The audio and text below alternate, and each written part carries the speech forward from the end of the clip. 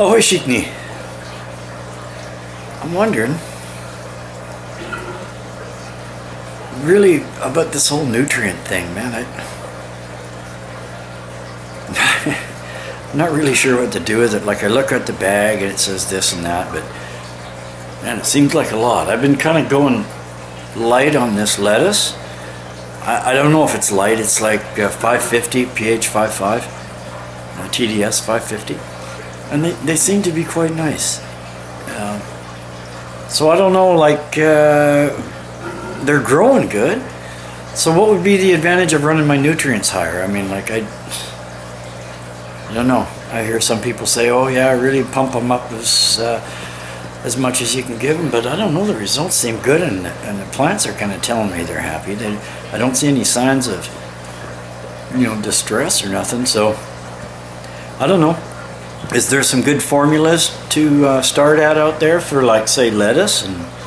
And then on my cucumbers over there, I'm growing them in that NFT system with tomatoes and some peppers.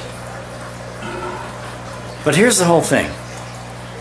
When do you decide to go into using flowering nutrients?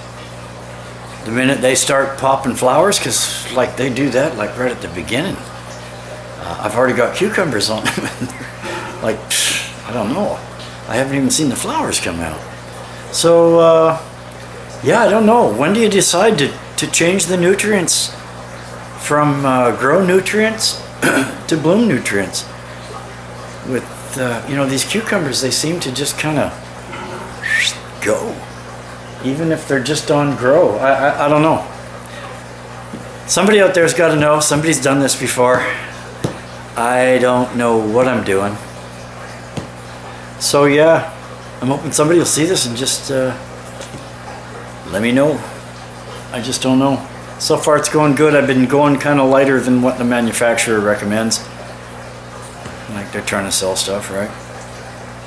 So anyway, somebody let me know if they got some good answers. I would really, really appreciate it. I would really appreciate it. Okay, see you later.